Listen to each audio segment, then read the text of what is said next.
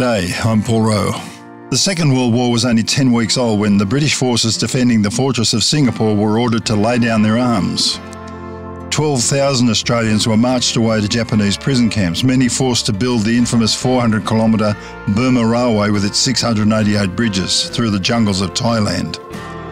A quarter of them never returned. In 1943, Captain Earnest Gordan of the Argyle Highlanders reported a miracle at the camp at Chung on the River Kwai. He was lying in a hut, recovering from multiple tropical diseases, when a muscular Australian sergeant dropped in for a yarn.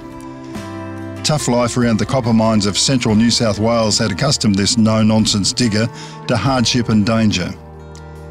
He told the Scot that he and his mates reckoned they'd seen the absolute worst in human behaviour.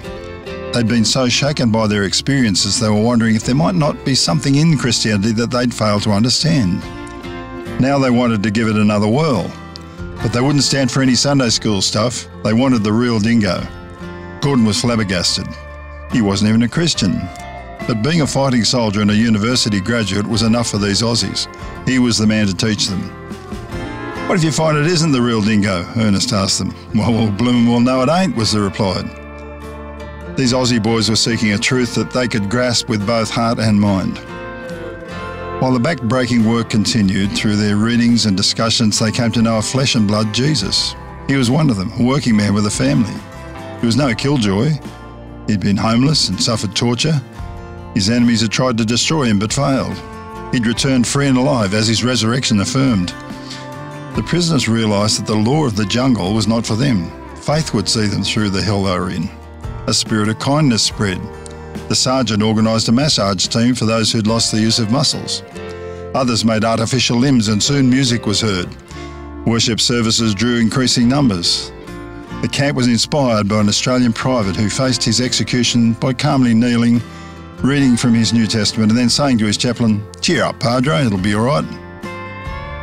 One day, the member of a work gang stepped forward to confess that he had stolen a shovel to prevent the guard from slaughtering his friends. The furious Japanese beat him to death in front of them. When they recounted the tools back at camp, they were all there. Among the prisoners, admiration for the brave Scot exceeded hatred for the guard. As they were being transported out at the war's end, some found they could even forgive their captors. When Earnest Gordan wrote the story, he entitled the book "The Miracle on the River Kwai." And when they got back to Australia, I reckon that sergeant and his mates told and retold the story of the miracle that had happened in the death camp at Chung. If you want to find more stories like this, go to the outbackhistorian.com.au. This has been Paul Rowe. I'll catch you down the track.